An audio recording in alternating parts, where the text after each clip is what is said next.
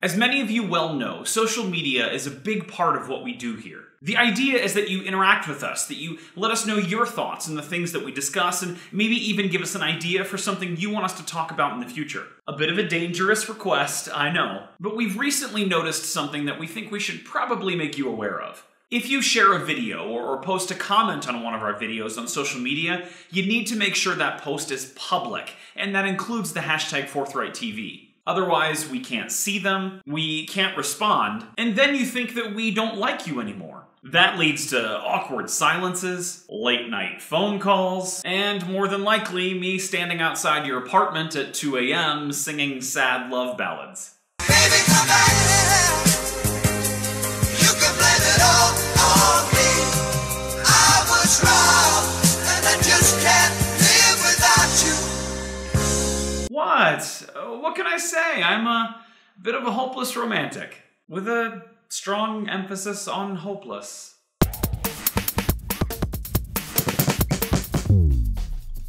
The internet was buzzing this week over a story that was both tragic and hopeful. The wife of NBA associate head coach Monty Williams was killed in a brutal car accident on February 9th. According to the Associated Press, 52-year-old Susanna Donaldson was going 92 miles per hour in a 40-mile-per-hour zone. When she swerved to avoid another vehicle, she went into the other lane and hit Ingrid Williams head-on. Donaldson died at the scene, while Mrs. Williams died the following day. And while the car accident is indeed tragic and did get some media coverage, it didn't get anywhere near the media coverage that the funeral did. Why?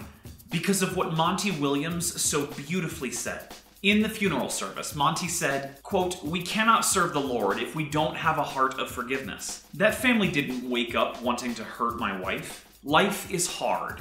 It is very hard, and that was tough. But we hold no ill will toward the Donaldson family. And we, as a group, brothers united in unity, should be praying for that family because they grieve as well. So let's not lose sight of what's important." And it's this that captured the hearts and minds of so many. Why? Because this is the radical kind of forgiveness that Christians should be known for.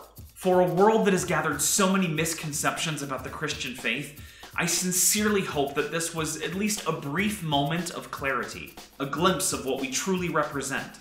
Mr. Williams was very clear about his faith. In fact, specifically, he was very clear about his faith in Jesus Christ that led him to these understandings. And that is what I hope that people hear, because that is who we are. We are people who forgive and love when the world cries out for blood and vengeance. We are a people of hope in the face of tragedy. We are the ones who choose grace instead of anger. I can imagine that many people have probably already said this, and many more probably will, but from us here at Forthright, thank you, Mr. Williams. Thank you for being bold enough to speak Christian forgiveness loud enough that a world can hear it. So what are your thoughts on the radical kind of forgiveness that Mr. Williams spoke of? What is it that you think captured the hearts and minds of so many people when it comes to this radical kind of forgiveness? Let us know in the comments down below, or publicly on Facebook, Twitter, and Instagram using the hashtag ForthrightTV. I'm Anthony Creedon, and I'm just trying to be forthright.